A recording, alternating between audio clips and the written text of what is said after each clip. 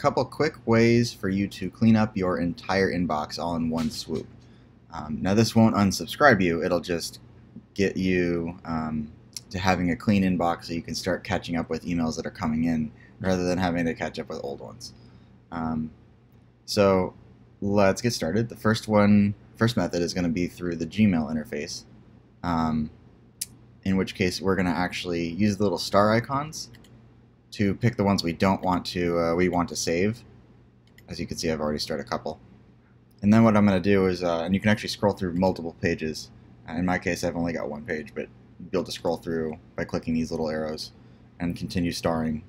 And then whenever you're done starring, what you'll do is you'll click Select, you'll click All.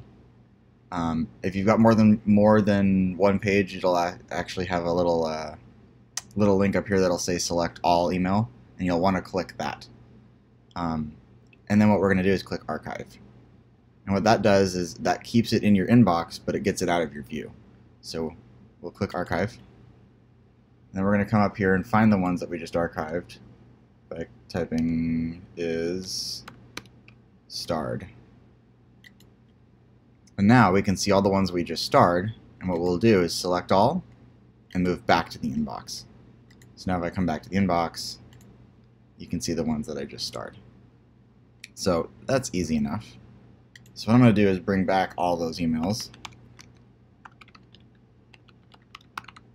from google.com. Go to inbox. Okay.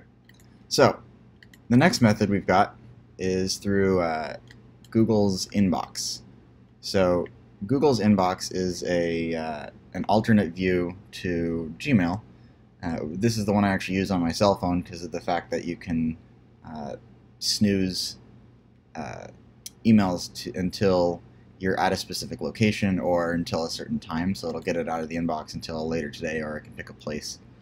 In any case, this one will do a similar type of method. They've actually got a little pin icon, so we can pin to the inbox.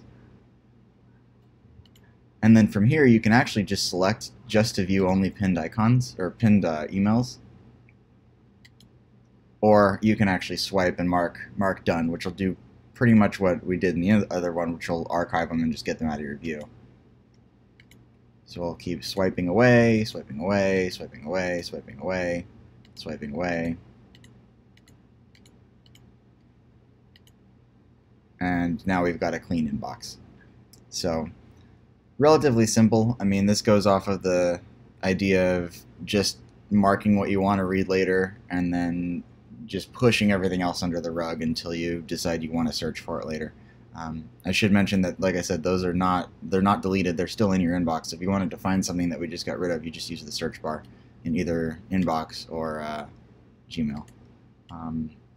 So that's it for now. I'll do another video where I go over unsubscribing and a little bit more in depth of the Google Inbox. But hopefully this helped, and have a great one.